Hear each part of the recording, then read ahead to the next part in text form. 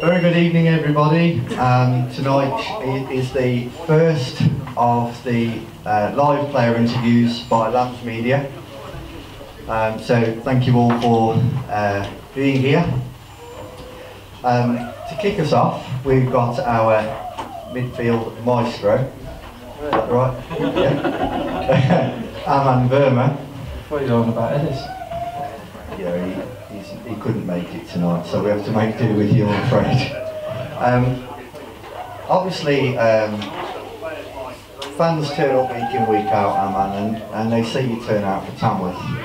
But a lot of the time, fans don't get to know the player. They don't get to know how you arrived at the club and your career path and all that. So really, this interview is to try and really break down some of these barriers, really. So, how did football start for you, and how did you, well, more to what, how did you end up at Tamworth? Came to the end of the season last season, and I already had it in my head that I was going to go part-time in probably around January at the start of the year. And I'd spoken to Fowles a couple of seasons before and discussed the possibility of coming here, and I was eager at the time but wasn't ready with a job and stuff in line, and I just wasn't ready at the time to go part-time. But yeah, this summer got a phone call from them at probably the best time, and had a meeting with Fowles and the gaffer, and things went well, liked the sound of everything, and went forward. And fantastic work by a team builder as well to make that move happen. Yeah, really grateful. You were full-time at Torquay, I believe? Yeah, we were full-time. So obviously going part-time was a big change, but I'm happy for it now, yeah. Well, we're glad to have you here, Aman. It's wonderful in the midfield with yourself and Ellis and all the contributors in there this season, but it's so nice to be playing football. We got neck ache last season, to be fair, watching it. Whose fault was that? Well,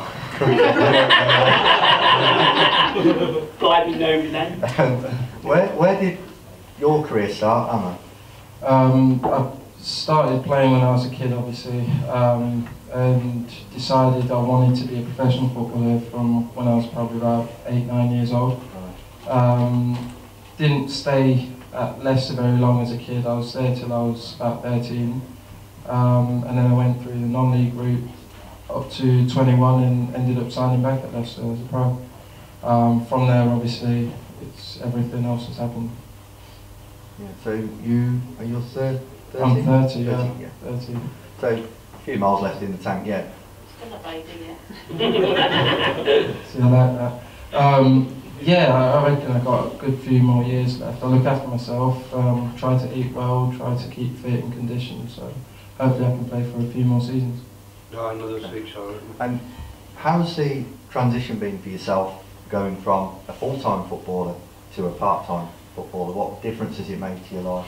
I feel like I've got recovery a lot better from games, just because I've been able to rest properly, and the stuff I've had to do, maybe after a game on Saturday I'll go for a stretch and stuff on a Sunday. Monday I'll go to the gym and do a bit of conditioning rather than run around intense training and stuff like that. So it's helped my recovery loads, and I've been ready for Tuesday, either games or training sessions. Same with Thursdays, and then in between I go to the gym just to make sure I'm conditioned, stretched out and stuff.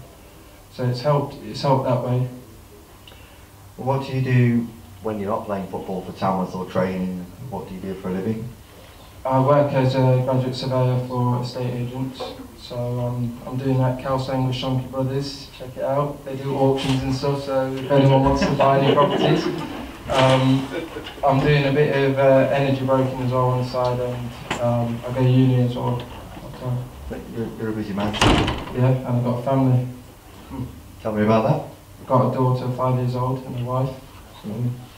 Got to upkeep everything there as well. Yeah, so yeah. Does she come to watch you play? She's come to one game. I think my daughter's come to one game this season so far. It's a bit hard because it's a bit cold for her to come to the games. Oh. So don't like standing out in the cold too long.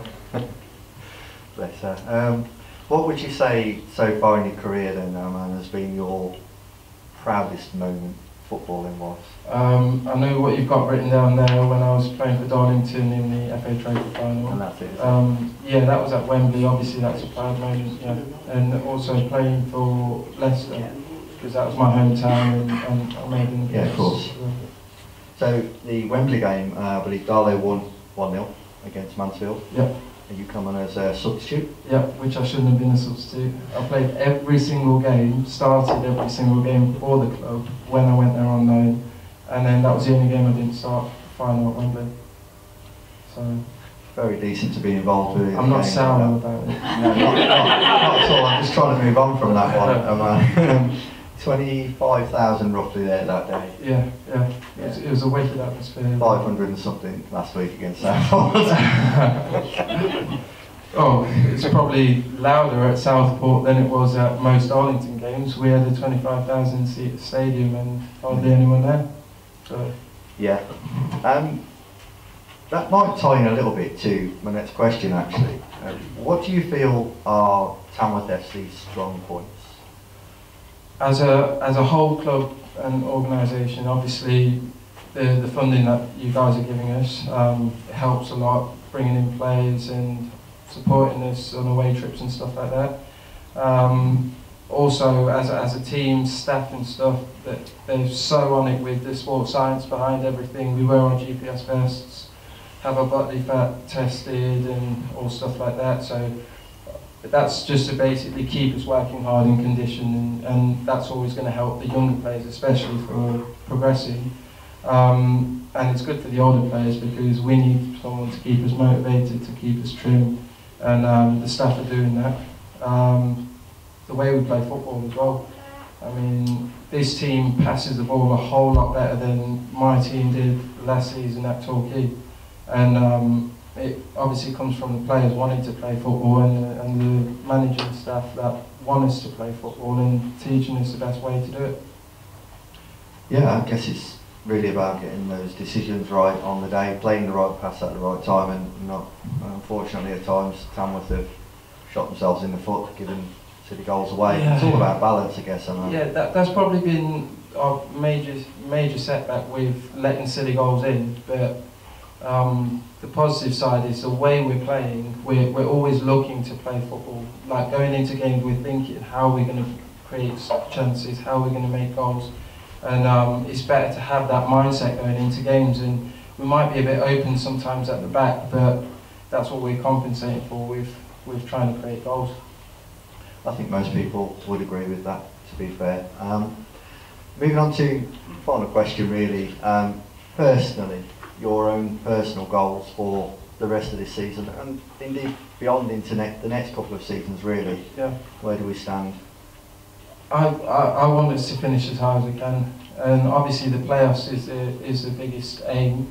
I don't want to jinx it by keep talking about it, but that is obviously the goal for us this season, to make the playoffs, and you never know what happens after that.